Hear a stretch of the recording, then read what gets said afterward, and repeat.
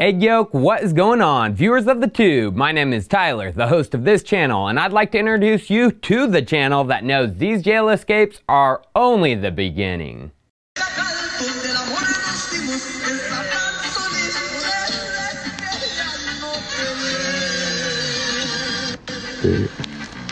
Man, this was dipped out,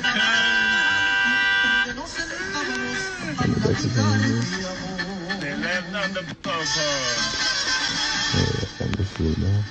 Damn. You know our Shawshank Redemption. It's time for Chico Crypto.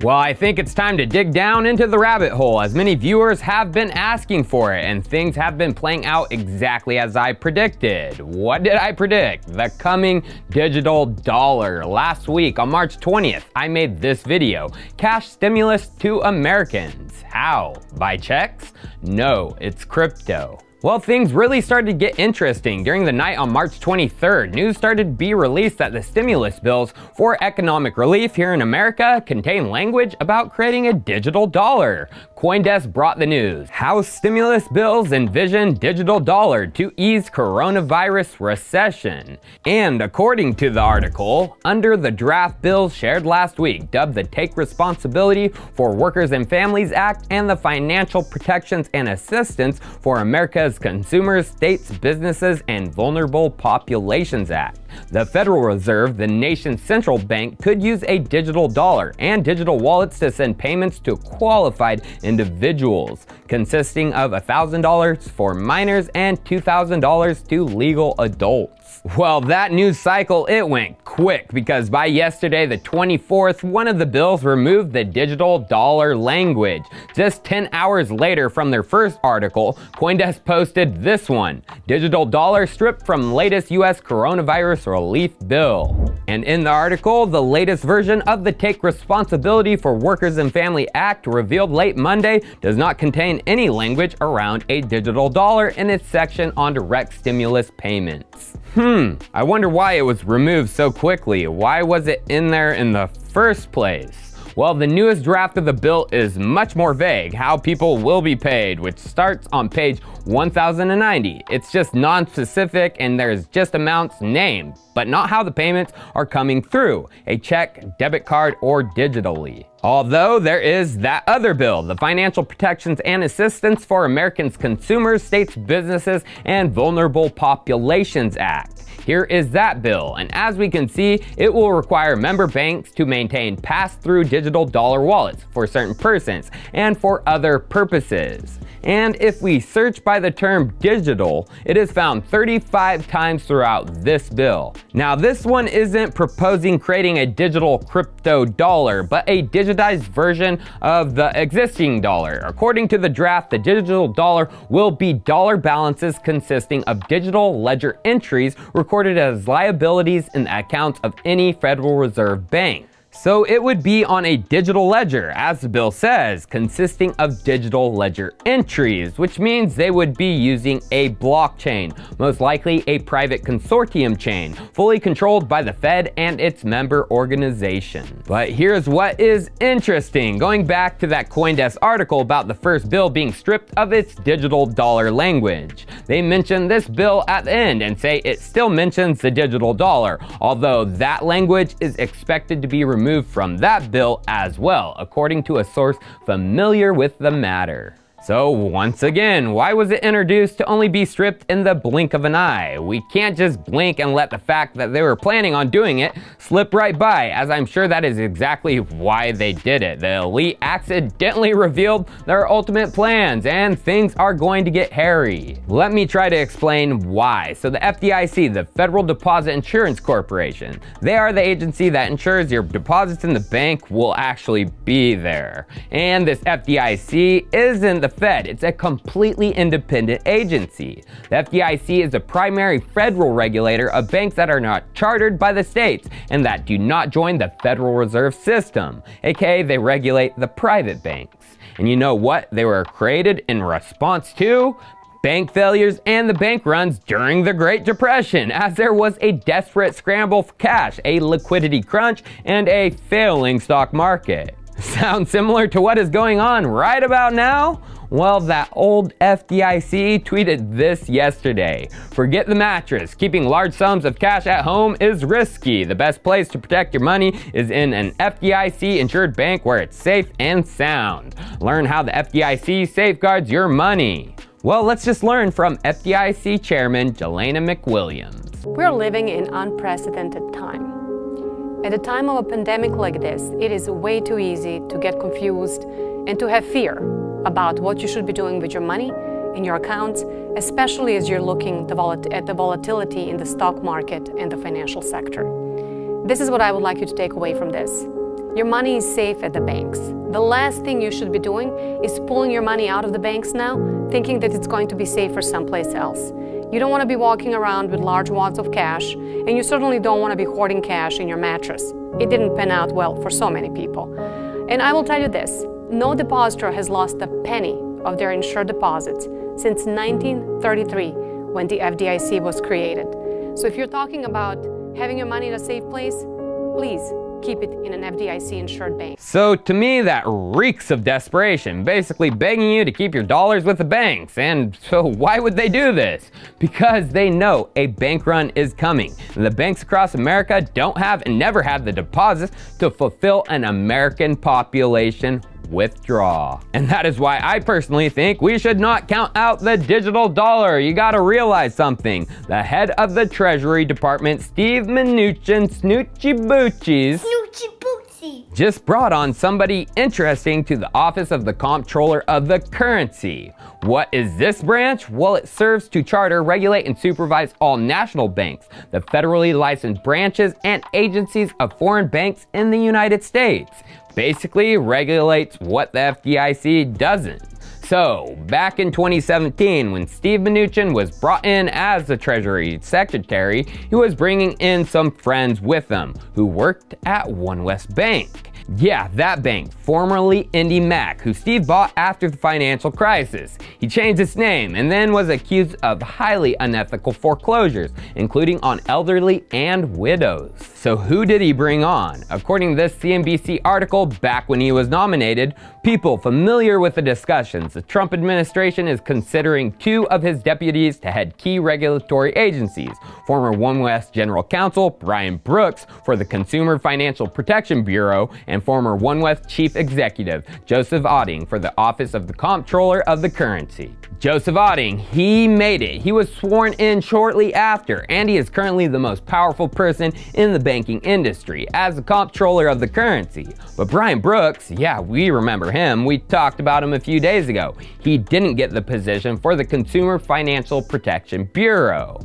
So what did Brian go do? He went to Coinbase, became their chief legal officer, and created the roadmap for the USDC, Coinbase's digital dollar. So when I made that video last week about Brian leaving Coinbase and joining the Office of the Comptroller as their chief operating officer, I didn't realize Brian was best friends with Steve and Joseph at OneWest. These guys have worked together really freaking closely, going back to that group OneWest photo. There is Brian and there is Joseph. So what is going on? Why was Brian suddenly brought on after his short stint at Coinbase after creating a stablecoin? What was he even doing there? Well, here's where things start to get wonky and not make full sense, but I will try to wrap it up towards the end. Here are Steve Mnuchin's words in December on a Fed coin, like a digital dollar. Let's listen in. Okay, but the Chinese have decided to get into this as well. And so the last half of my question was,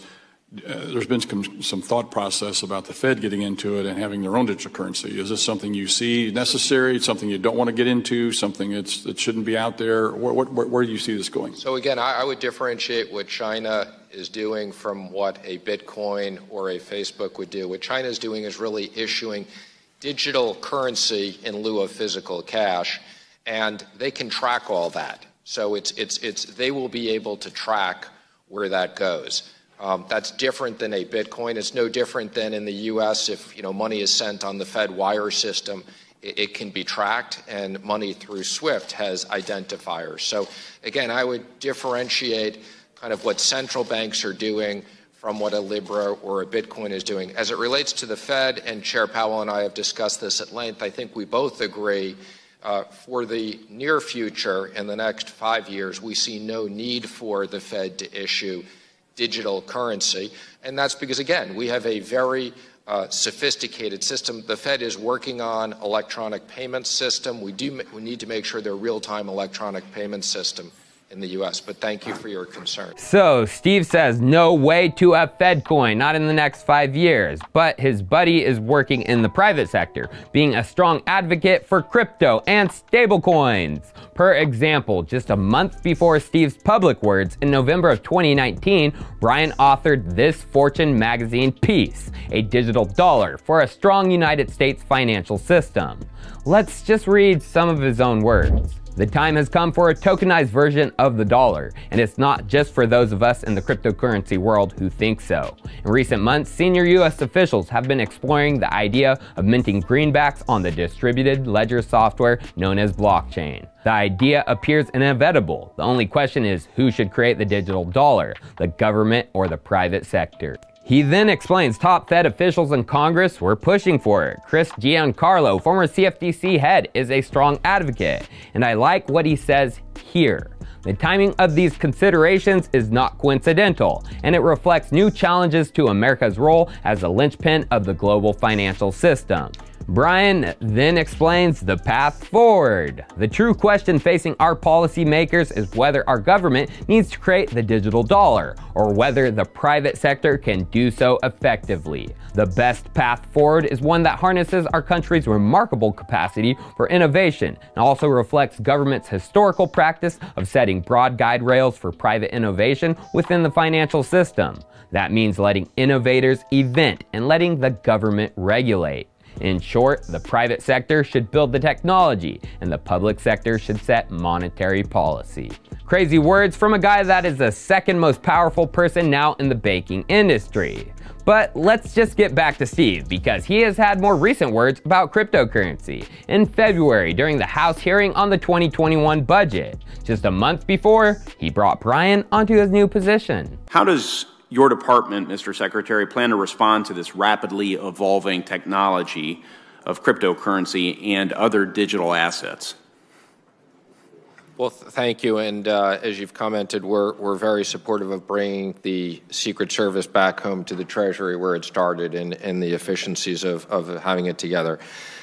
We're spending a lot of time on the issue of cryptocurrencies and digital payment systems. It's a crucial area. And there's a lot of different things that get grouped together into this one area. So let me just be brief. But on pure cryptocurrencies like Bitcoin, and there are others, we want to make sure that these are not used as the equivalent of secret bank accounts. So we are working with FinCEN, and we will be rolling out new regulations to be very clear on greater transparency so that law enforcement can see where the money is going and that this isn't used for money laundering. There is another component of the market which people refer to as stable coins, where we do think technology can be used to reduce payment processing quite considerably, particularly for small dollar payments cross-border. And then there's a third component that people are looking at, which is central bank digital issued currency. That is something that Chair Powell and I do not think the U.S. needs to consider now, but could consider again down the road. Doesn't it seem like Mnuchin, Snoochie, Boochies? Snoochie Boochies. Might just be warming up to crypto, and he specifically brought up stablecoins like USDC, of which Brian has worked on. So, my friends, if the government gets back into a stimulus funding bill corner, which day by day seems more likely, are they going to rely on private sector technology like USDC and Coinbase to issue the payment? Steve's good buddy Brian says that's the way to go. And let's just replay what he said about stablecoins. There is another component of the market which people refer to as stable coins, where we do think technology can be used to reduce payment processing quite considerably, particularly for small dollar payments. Yep, stablecoins could be used to reduce processing times for smaller dollar payments. And then let's just hear what Steve said recently about getting money to Americans. We're looking at sending checks to Americans immediately. And what we've heard from hardworking Americans, many companies have now shut down, whether it's bars or restaurants. Americans need cash now, and the president wants to get cash now. And I mean now, in the next 2 weeks. Yeah, in just 2 weeks. And that was a week ago. You got 7 days left. 1 freaking week. The traditional system will be impossible if they want speed. Next week, in 2 weeks, hell, even if in a month. And partnering with the private sector may be the only way. Cheers. I'll see you next time.